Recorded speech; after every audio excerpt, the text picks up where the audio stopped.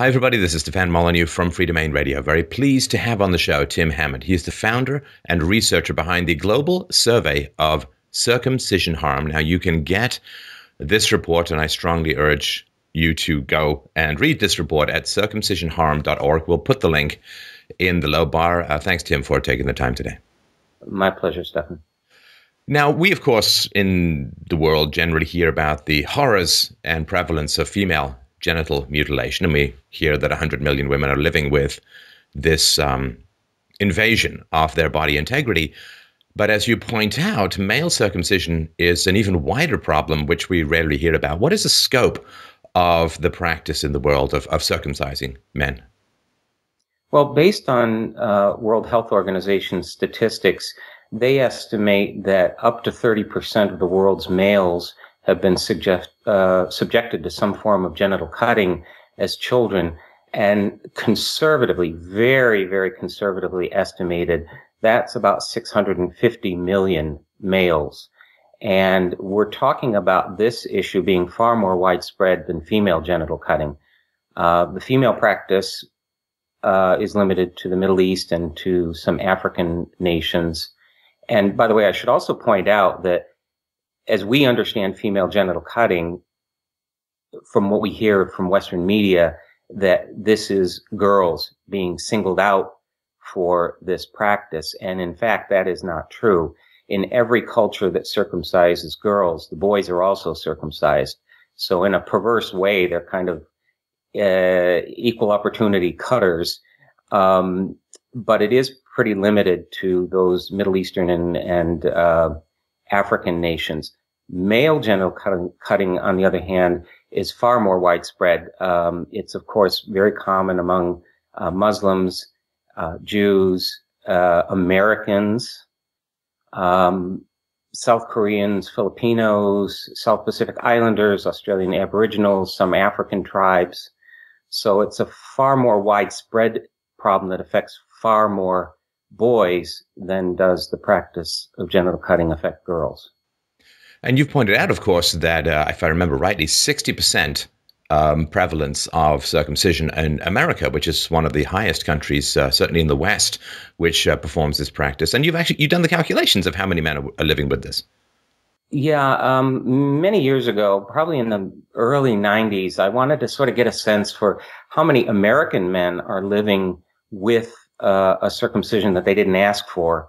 And I took figures just from 1940 to 1990 based on the Center for Health Statistics about the circumcision rate in each year and the number of births in each year, and then calculated from that approximately and very conservatively speaking how many men were affected by this. And my estimates are that today we have over 66 million men who are living with a circumcision that they didn't ask for.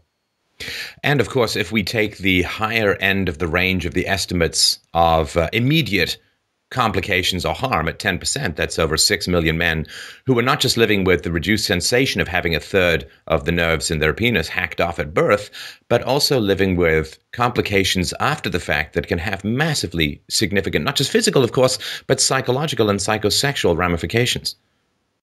Yeah, this is something that is part of the equation that is not well investigated.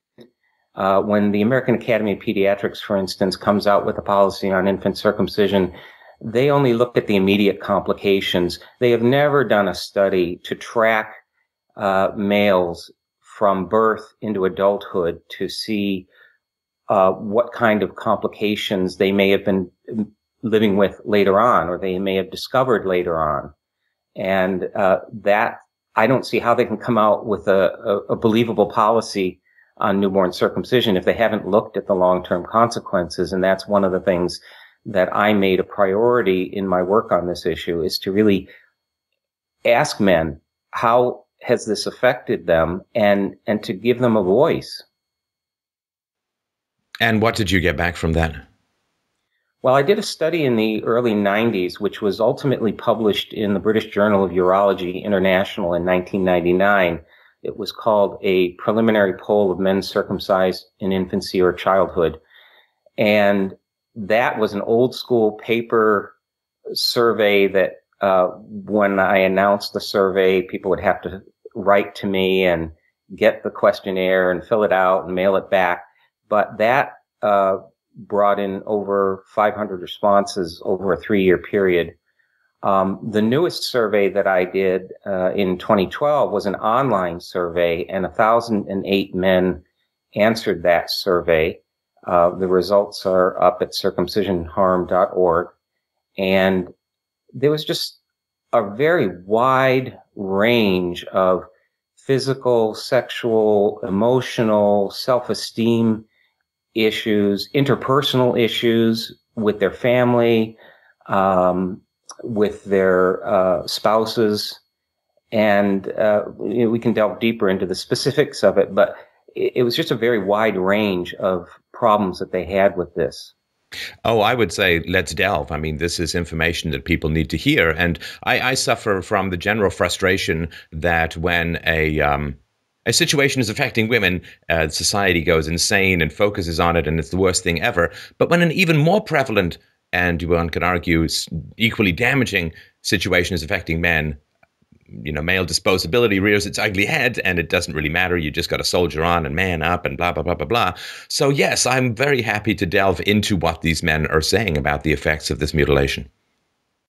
I have a summary here, and I'll just read some of the things that men were reporting, which, by the way, I sent this newest survey to the Canadian Pediatric the Canadian Pediatric Society, the American Academy of Pediatrics, and the Centers for Disease Control.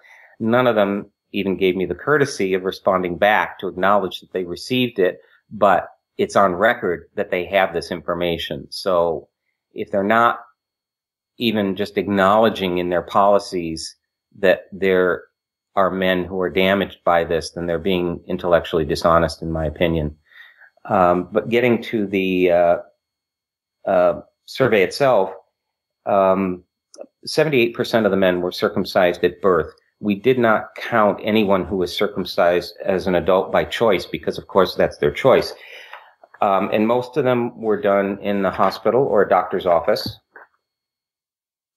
Many of them are very highly educated, and a lot of them are aware of the benefits and functions of the foreskin, as well as how to identify circumcision harm.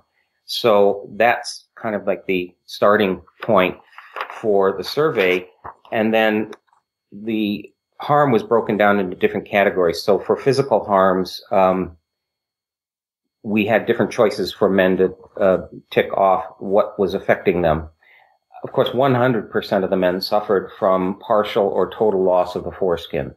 That in itself is significant because the foreskin is a very large platform, densely innervated. It's the only part of the penis that moves. It's necessary for sexual stimulation, natural sexual stimulation. 72% of the men reported loss of the frenulum, which is the tissue on the underside of the head of the penis that connects the head of the penis to the foreskin. 63% reported having prominent scarring at the circumcision site. 56% little or no shaft skin mobility. That means when they had an erection, it was a tight, painful erection. Meatal stenosis, 24% of the men had reported that. Meatal stenosis is when the opening of the penis closes, either totally or partially, due to the irritation from having a raw, exposed glands as a neonate in the diapers from urine and feces. It becomes irritated and it closes up. Skin bridges were very common. 10% of the men had skin bridges. This is where, when the wound heals, the remaining foreskin remnant, wanting to move forward to cover the glands, actually that raw tissue fuses with the corona of the glands and creates a bridge of skin. Sexually, dry keratinized glands, excess stimulation needed to achieve orgasm was reported by 59% of the men. Erectile dysfunction. Many reported either delayed ejaculation, 41%, or premature ejaculation at 18%. And that's because everybody's different sexually, and how you respond to this type of body invasion will be different for every individual. I can go on with other psychological self-esteem harm. Please, but that's please all do. No, if you could, I definitely want to get this information out to people. Okay, great. 73% of the men reported feeling that their human rights were violated. And that stands to reason, because if you believe that everybody has the right to bodily integrity, unless there's some really pressing medical need, if you believe that girls have a right to their bodily integrity, then shouldn't it stand to reason that boys should have that same right protected by law? 71% were angry that this had been done to them. 61% felt mutilated. 50% felt betrayed by their mother for lack of protection by their mother. No, excuse me, that was 55%. 50% felt betrayed by their father for not protecting them. 37% had shame over this issue. 27% had violent thoughts or desire for retribution against their perpetrators. 14% had suicidal thoughts. Recurrent nightmares about being attacked was reported by 10% of the respondents. Low self-esteem, it just goes on, and many of the same factors that researchers are finding out about female genital cutting apply also to males, because from the child's perspective, which we often forget about, the child does not understand what's happening.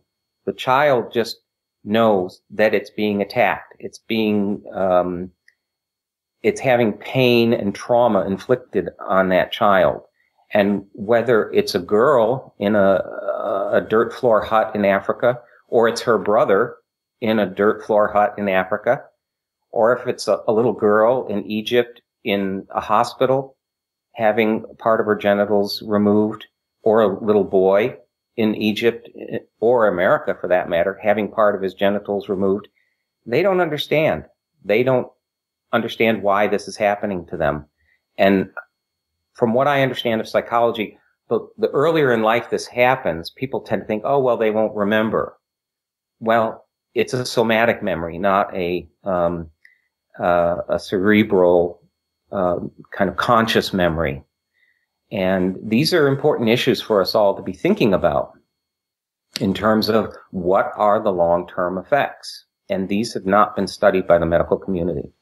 Although there certainly are some indications, the studies that I've read have pointed out that 6 months after being circumcised, the male body, the infant male body, is still producing higher levels of cortisol or a stress hormone. And Right. That's pretty significant. And what drives me crazy about all of this stuff, Tim, is the degree to which Americans get hysterical over waterboarding. Now, of course, I'm not a fan of waterboarding, but that does not cause permanent bodily damage to what could arguably be the most sensitive psychological and physical manifestation of one's gender identity. And so everyone's like, oh, we should waterboard. And this is this physical torture. This is the permanent alteration and destruction of the most sensitive part of the male anatomy. And that's torture. And it does actually cause significant physical changes that can be tracked over time. Yes. And I would also argue that on the psychological level, which is just as important as the physical, there's a very good book that I would recommend. It's available on Amazon. It's called Circumcision, the Hidden Trauma by Ron Goldman, PhD. And he is a psychologist, and he goes into great depth about the studies that have been done about infant trauma. The one you referred to is basically, as I recall, it was a reference to how boys react to their vaccinations.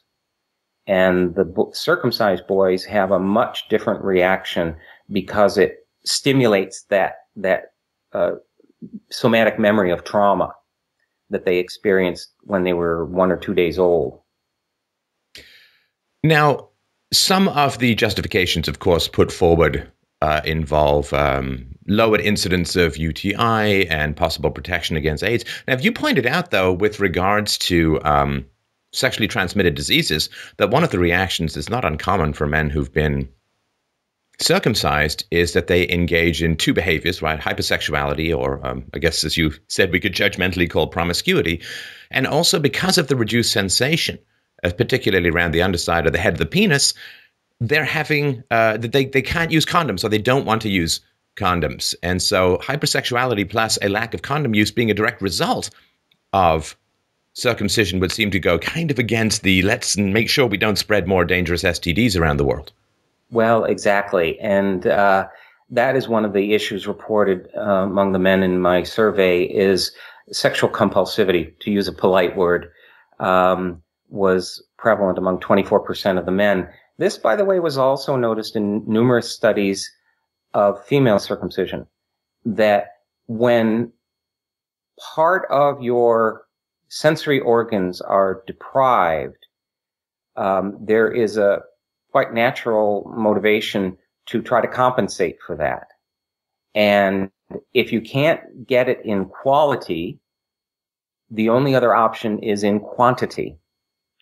And that is something that really needs to be looked at, especially with regard to these misguided campaigns in Africa, the so-called voluntary male medical circumcision campaigns, that so far, my understanding is they have circumcised 6 million African men who voluntarily went into this thinking they would be protected from HIV. And as one doctor, Dr. Christopher Guest in Canada from the Children's Health and Human Rights Partnership puts it in a video called Circumcision, the Whole Story. He says, you have two choices. You can wear a condom every time, or you can cut off part of your penis and wear a condom every time. And that's really what it boils down to. Now, are there any benefits that have been tracked long-term? Again, it's hard to say that this justifies anything. You know, I'm sure you've heard the argument that, well, you could cut off the breast tissue of little girls and then, by golly, they'd grow up and not get breast cancer. So you can find, as far as I understand it, somewhat statistically low grade positive benefits. But that's never applied to any other situation. We don't say to babies, well, you might get appendicitis, so after you're born, we're going to remove your appendix. And, it's important to remember that a lot of the babies who receive circumcision receive either no anesthetic or a topical anesthetic, which I just find insane. And we don't see this about any other. Oh, well, there could be some other benefit to removing X, Y, and Z healthy tissue on your body. But this does float around as justifications for circumcision. Well, I wouldn't call them justifications. I would call them rationalizations for doing something that's already accustomed, particularly in our culture in North America here.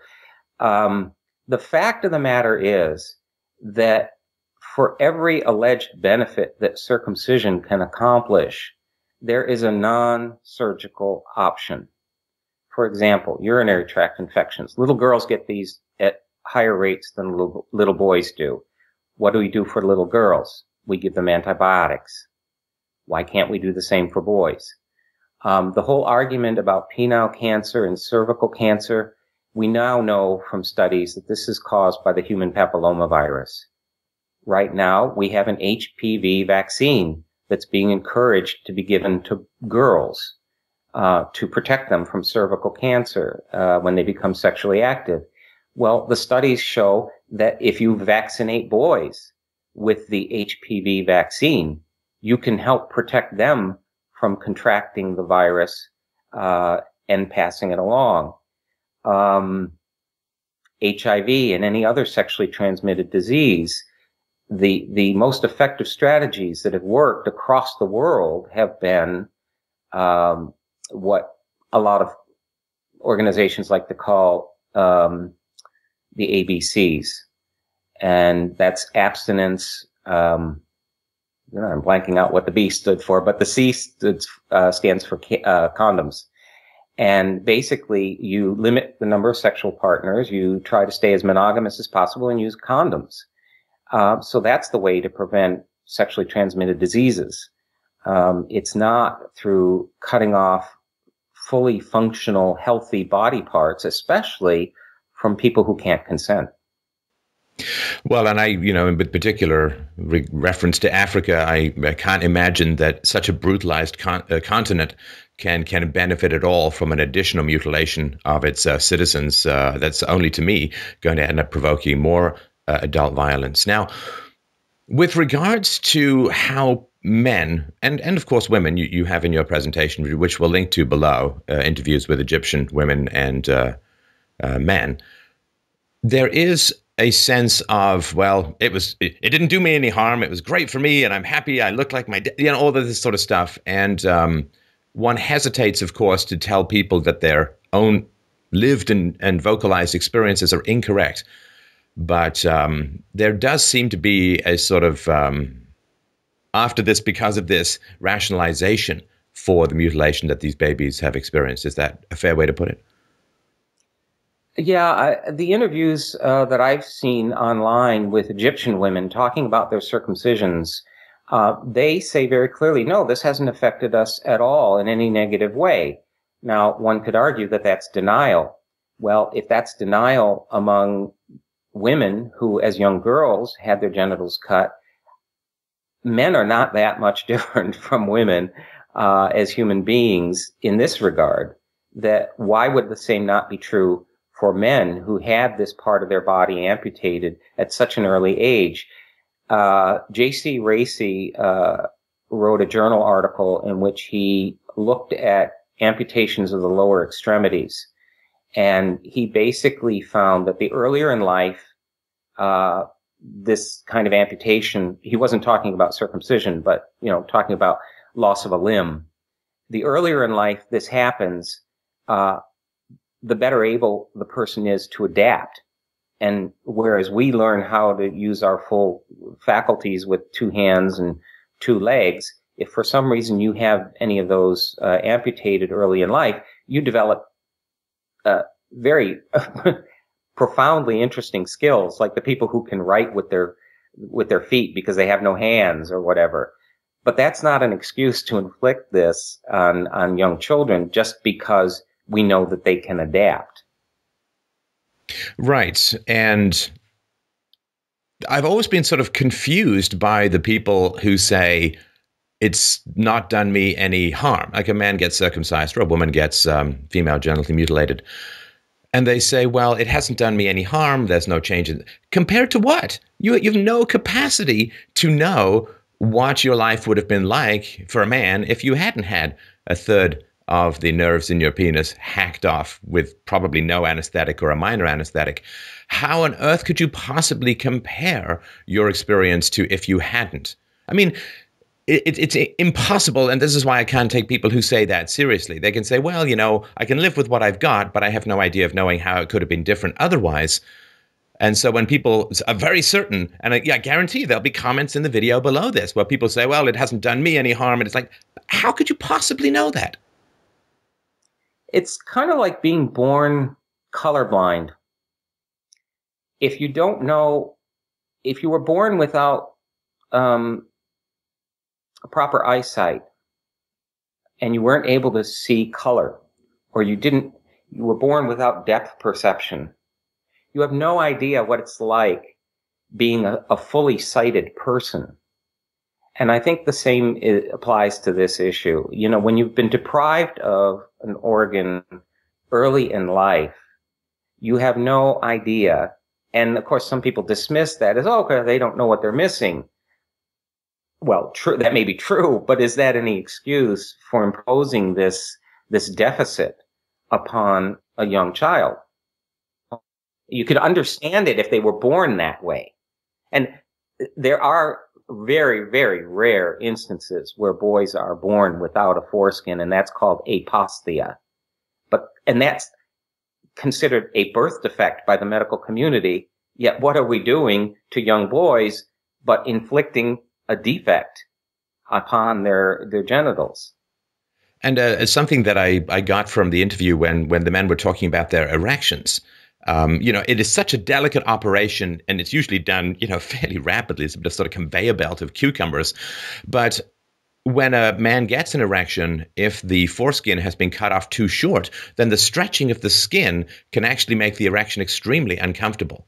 And I just, the thought of having to live with discomfort every time you have an erection, that could never really be far from your mind, particularly during a sexual encounter. Well, I personally have suffered from that. As someone who was born in the U.S. in the mid-50s, as a young man, my erections were very tight, very painful. And if you can imagine, you're talking about doing surgery on an organ that's probably half the size of your pinky finger. Any slight mistake on there is going to be magnified in adulthood. And doctors, the penis doesn't come with a dotted line on it to tell the doctors where to cut.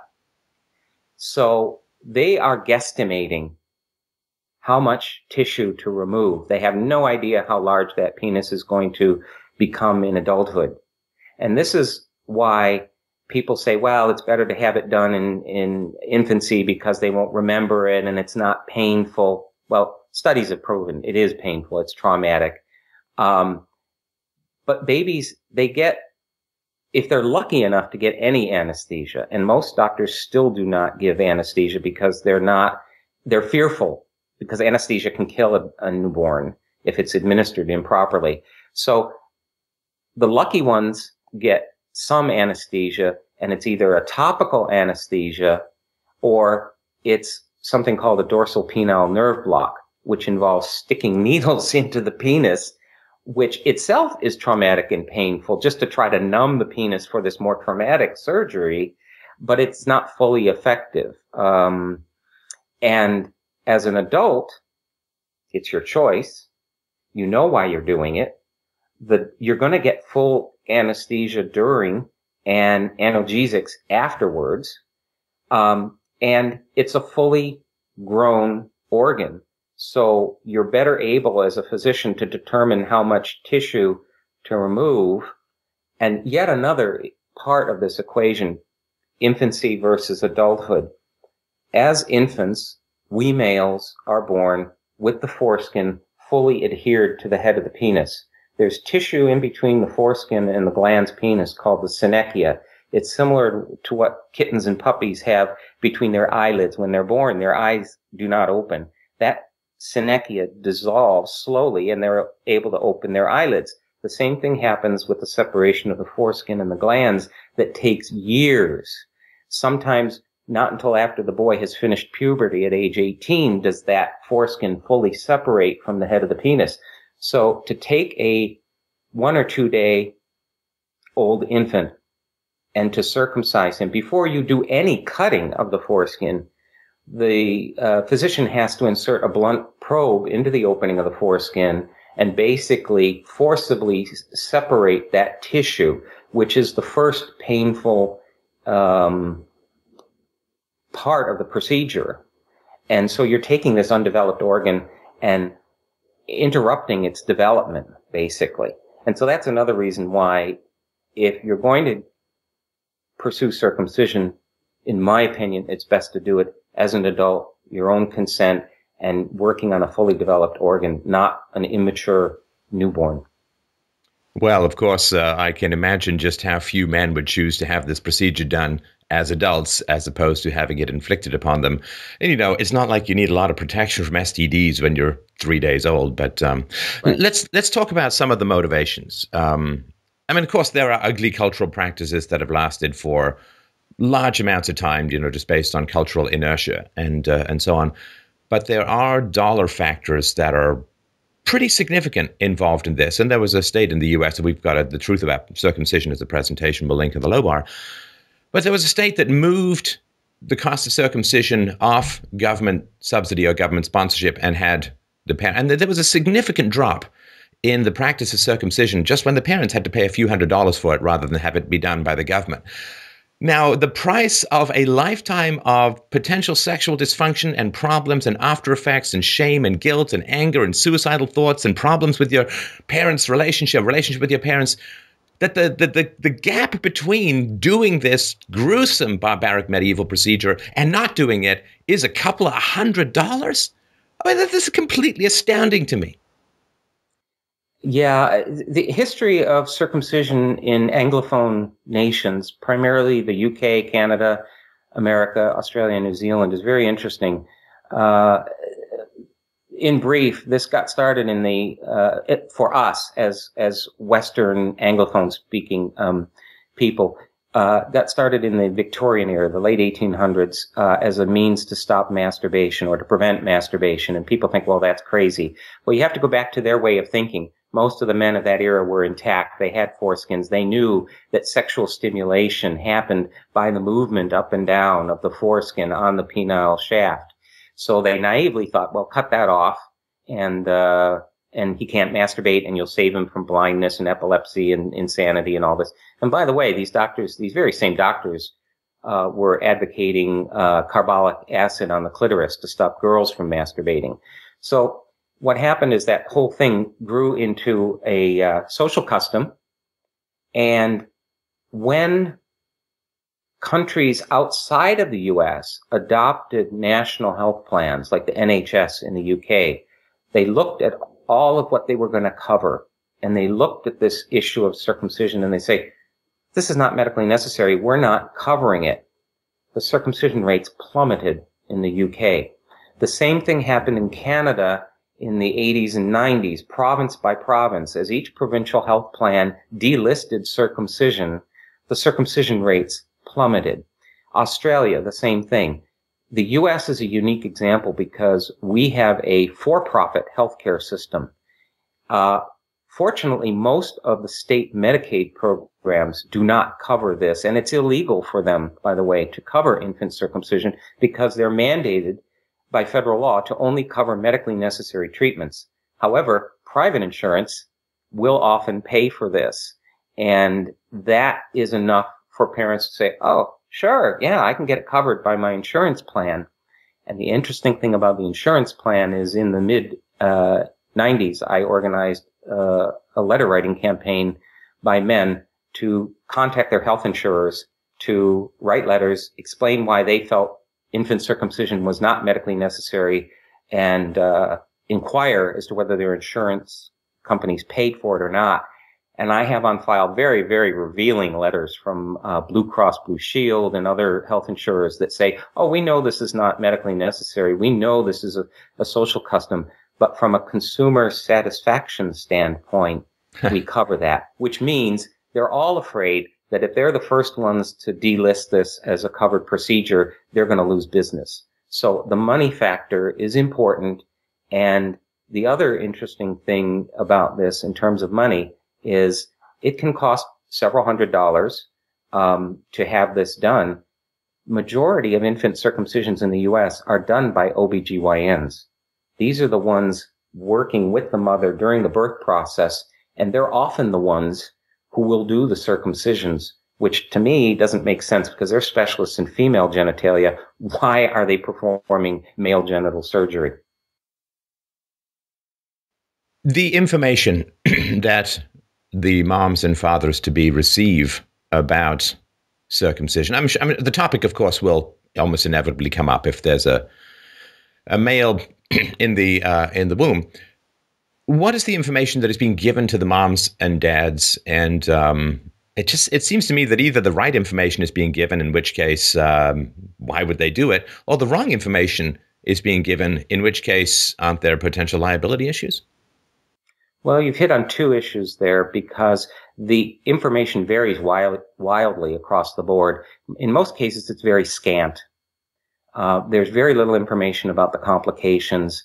But what's even more egregious in my mind is they're not educating the parents about the functions and benefits of the foreskin. So how can parents make a decision as to whether to cut this part of their boy's genitals off if they're not being educated as to what the functions are? That's one issue. The other issue is that they are solicited for this surgery. If you're going into the hospital with a baby girl that you're expecting, you get a sheath of paperwork to sign off on. The male pile is the same, except it has one extra piece of paper, and it's a circumcision consent form. And I have heard time and time again from parents who have been badgered by nurses and doctors and hospital staff. Oh, you're going to have your son circumcised, aren't you? And they have to repeatedly say no. But even then, parents find they get the bill, and if they've if they've kept their son intact, they get a bill that says circumcision. Even some people who've had daughters have looked at the bill in detail and they've seen circumcision. It is so ingrained in the U.S. medical system for this that there's, I believe, quite a bit of fraud going on this issue. The other aspect of this equation is there have been studies that have shown that with a certain percentage of the population of parents, you can give them all the information in the world. And they're including the fact that their child could die from this procedure, and babies do die from this procedure, and complications immediately afterwards. And you can give all this information to parents, and they'll still go ahead with it. And if their present doctor won't do it, they'll take their son to another doctor to do it. Because circumcision and all genital cutting customs around the world have a very large emotional component. It's not a reasonable, rational thing to do. It's very much emotional. And that's why it's often difficult to educate parents to opt out of circumcision, because they have strong family or cultural or religious ties to the practice.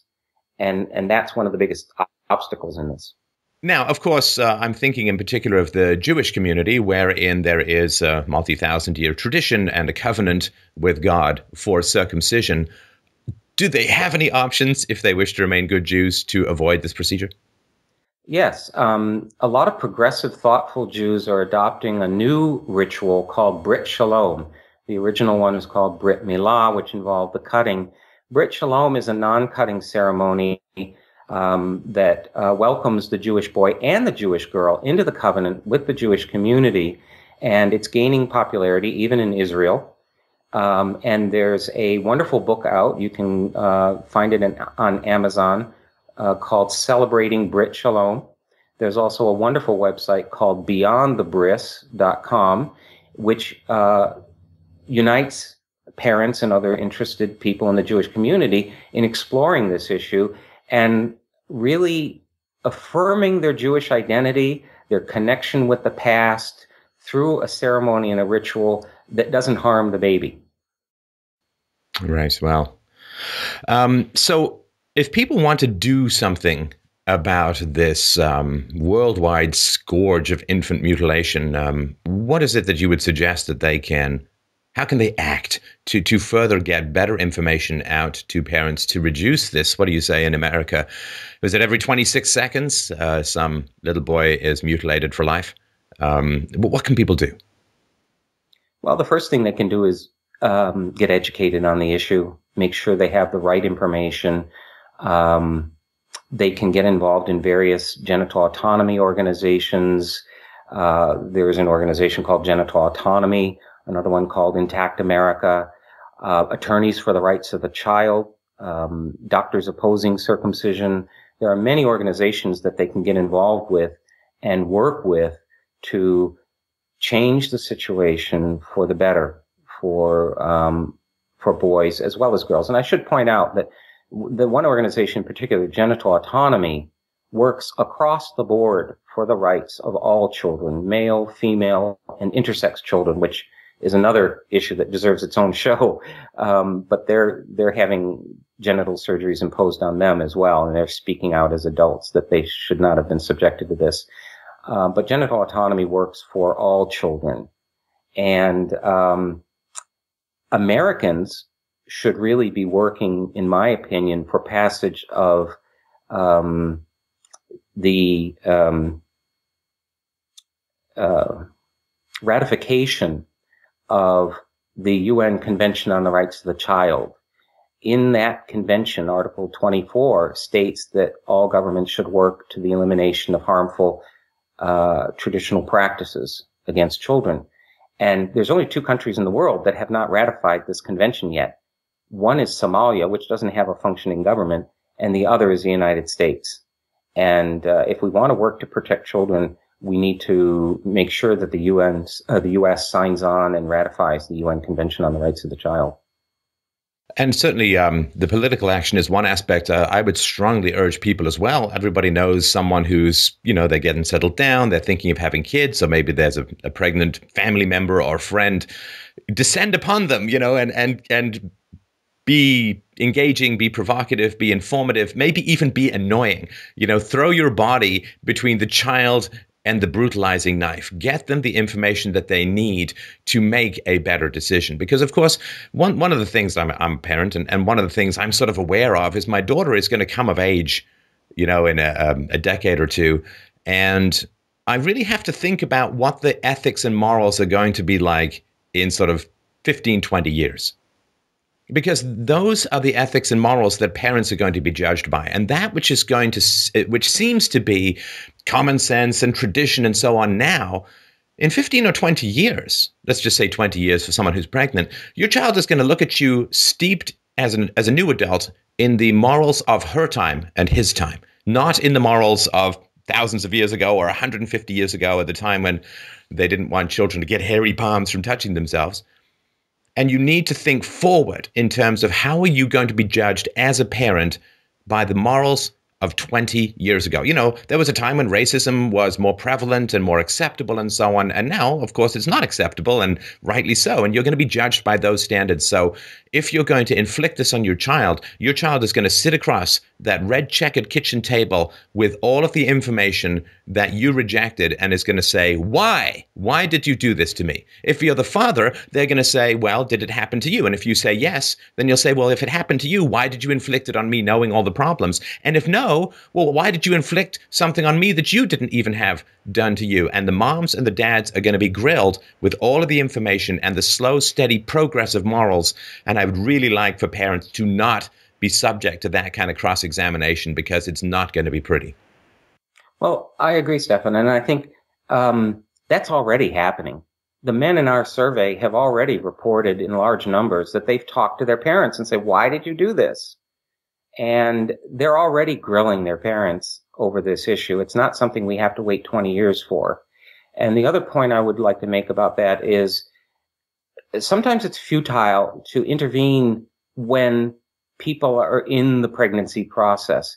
This conversation needs to happen much, much earlier as a societal discussion. We need to be reaching out to late high school students and college students to get them to debate this issue, understand how complex it is, and come to a moral and ethical and human rights judgment that says, yeah, I've had a lot of time to think about this, and that's not going to be done to my child. Well, the sort of momentum of history argument, which I understand and I sympathize with. But people have got to understand that same argument was used to justify slavery. Well, all societies all throughout the world have had slaves for 100,000 years. And who are we to get in the way? I mean, there's no tradition in human history older than slavery. And nonetheless, it was wrong and needed to stop. Well, listen, I really, really appreciate your time, Tim, in this, of course, the multi-decade effort that you've put, and of course, the enormous number of male traumatizing events that you have prevented through your actions and your efforts. So please, please, everyone, circumcisionharm.org, get educated, educate other people. There's no reason why this ancient, and I'd like to say medieval, except it's Victorian in a lot of the Western countries, this barbaric practice does not need to continue. And let's for once give the same care and compassion to little boys that we do for little girls, and understand that the horror of female genital mutilation is at least equaled by the horror of male genital mutilation. Thank you again so much, Tim, for your time. Thanks, Stefan.